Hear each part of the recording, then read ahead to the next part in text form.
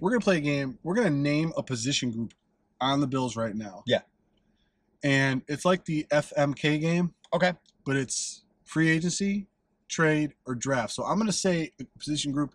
You let me know how you'd like to acquire that position. Okay. So let's just pull back real quick, right? Yeah. So when we talk about draft, I think we talk about like what we know of the Bills in the draft history, not specific prospects. A little early. No, it's very a little early for yeah. that. It's a little early even for free agency because there's going to be guys who are going to be cut.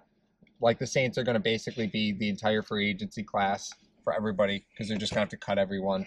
So they may draft 17 players. No, like if I say like defensive tackle or something like that, or defensive line, you say draft because this draft has a bunch of them, or not any specific player. Yeah, I'm down.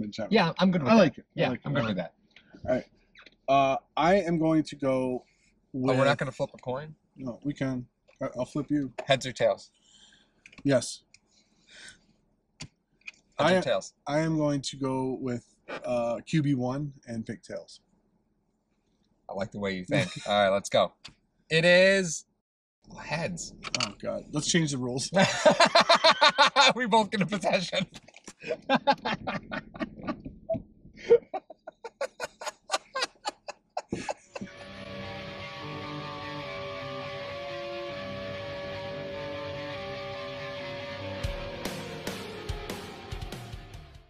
Hashtag Sports is proud to partner with Mr. Rogers Homes. Sean Rogers is a proud Western New Yorker and is now your Arizona relocation specialist. You can see his reviews as a top 1% agent on Zillow, Homes, and Trulia.com. Go ahead and download his free Arizona relocation guide found in the description of this video. Subscribe to his YouTube channel, and, as Sean would say, God bless America and go Bills.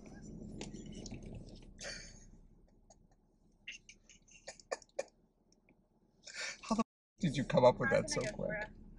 Do you have Ryan Wendell's driver's license? It's Charlie Whitehurst. Look at that Sasquatch. This was after I did a stint in juvie. I'll go first, and I'll start with an easy one. I think this is an easy one. Mm-hmm. Cornerback. Corner. Free agency. Okay, but why free agency? That's not what I wanted to say. Just to kind of stir the pot a little bit, I think there's going to be some free agents. The Bills have usually brought in a veteran guy at a position. And then you even mentioned it last year, is Levi Wallace that veteran guy? Well, right. He is now a free agent. Mm-hmm. So if they sign him, it's a push for me. Right. So he's the free agent. All right, that's fair. But, I mean, I would not be mad at 25 if they took another corner. You know, I think what's kind of different this year is oftentimes when they have those free agents, there's a connection back to the coaching staff somewhere, right? Yeah. So I think it is possible. Great, thank you. Thank you. You too. I think it is possible that we see a connection to Joe Brady, right? Ooh. Because it's not the connection you'd think, right? Because he's coming in as quarterback coach. But the reality is, right, he had experience with that defense every single day for the last couple of years. He did. So if there's a hidden gem on that defense, he's going to know who it is. You know what I find interesting about a hidden gem, and maybe we could talk about this in a different episode. Giants cap situation is not that good. Right, no. People want to talk about the cap being real, cap being fake. The cap is a thing. Mm-hmm. Okay, guys? It's just about balancing books at this point. Bradbury. Yeah. He's eating up a chunk of their cap. Sure is. And I don't know if you want to go down that road. I don't know. Well, and you have to weigh the risk factors there if you're the Giants, right? Are you going to cut him or are you going to try and trade him? You're going to hold on to him as long as you can because he's a very talented player. Mm-hmm. But the Giants aren't close to winning anything anytime soon. No, and with the 5th and 7th picks, that's what I mean. You could build your roster pretty fast. Do you really need to spend that money there? No. You know. But then we talked about this too, and this is something you mentioned. You may mention on the Rock Power Report as well.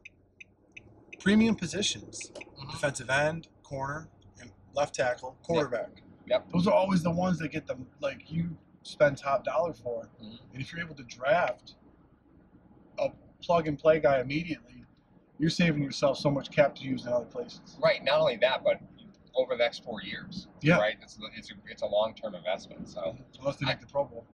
I think corner is a trade scenario for me. Ooh, Because really? well, Bradbury's a great point, right? Because it's a guy that McDermott's already familiar with, right? Is the number a little high? It sure is, but you got that relationship there now. Now that Gettleman's gone, you've got a relationship in New York you could actually use. I love how he leaves and now you have a relationship. That's right. He's a piece of work. Well, didn't he take Jake Fromm? Didn't he take Calvin Benjamin? Sure did.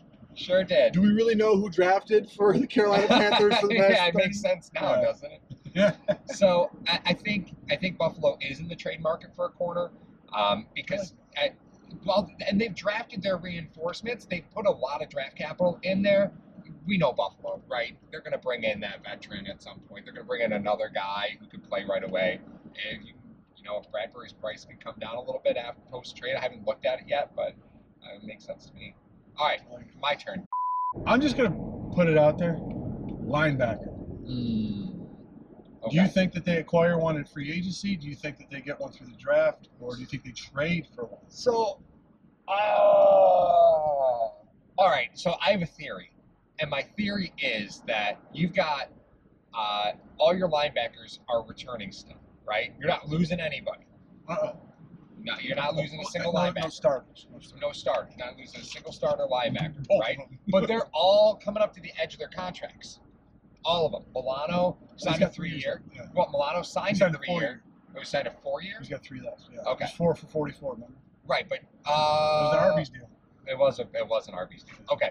So even with that, even considering that, you still have to just make the determination on Edmonds, Yes. long term or short term, right? And that AJ Klein linebacker position kind of is scheme based, right? It's going to whatever your opponent is. That's when AJ Klein starts seeing some role. Yeah, due to the amount of the Bills playing nickel quite a bit. Right. So, okay. So that to me is a draft position, right? It's not really free agency because it's not somebody that you're going to keep around for. You don't have to hit that pick, right? You still have AJ Klein. You don't have to hit the pick, but I think at some point they start drafting linebackers again, right? They've gotten away from it, and I think you have to reinvest again because they've gone playing the free agent game, and I think when they lost Milano and they lost Edmonds at the same time, they were like, okay, wait a minute. I am not okay with this situation that we put ourselves in, and I think they're gonna end up drafting something. I don't think it's gonna be a high pick, but I think they'll probably throw a 4th rounder on the linebacker and wait. I want to disagree. Okay. And the reason is this. I haven't picked free agent or trade yet. Right. Here's my deal. I think it's going to be free agent. Okay. Because you think about the linebacking core that they've acquired. Mm-hmm. Milano wasn't their draft. No, that wasn't their it scouting wasn't department. their starting department. That's right. Edmonds is a freak of nature, but that was a linebacker loaded draft. You had Vander Esch, you had a bunch of other guys in there as well. Was that the white draft? What? Was that the white draft? No, that was the Allen draft. Okay. No. I didn't mean. I meant white for Tampa. Yeah. Okay. Yes. Okay. Yes, it was. Devin Bush.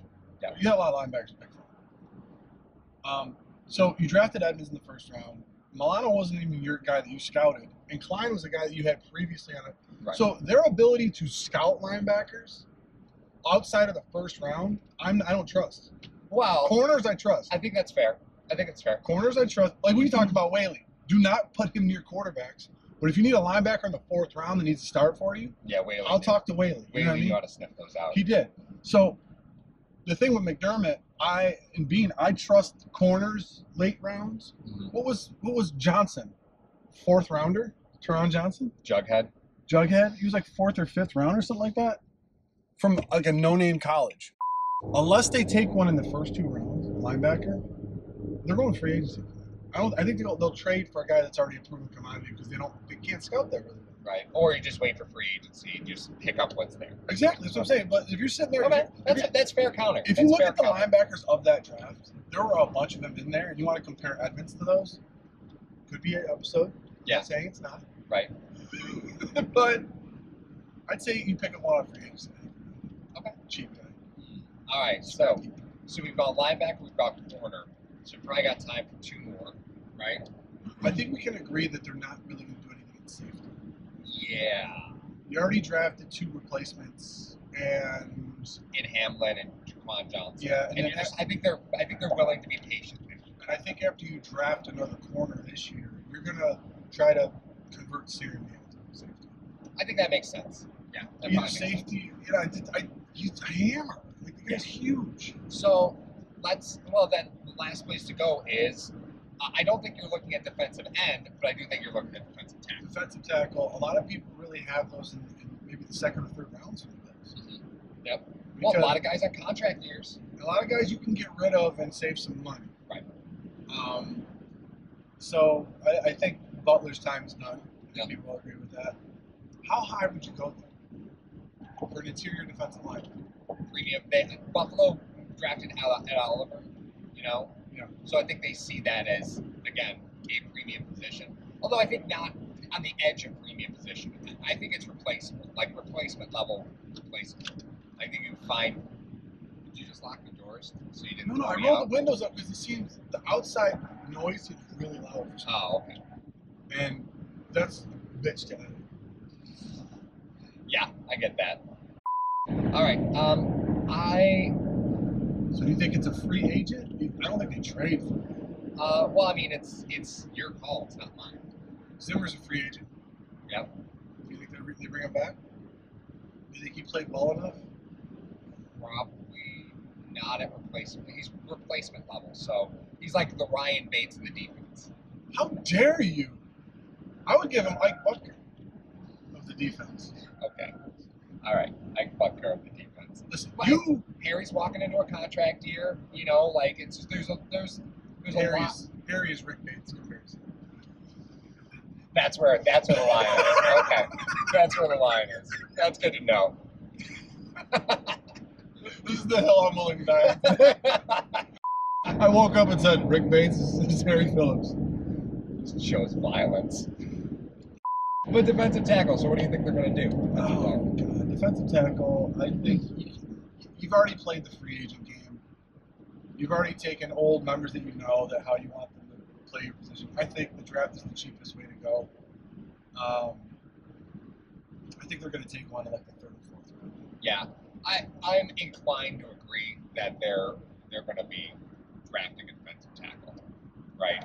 Yeah. But now, past the 5th round, those defensive tackles are typically guys with injury history, durability issues, or off-the-field issues, and Buffalo typically stays away from those guys. So once you hit the 4th round, defensive tackles are just a crap.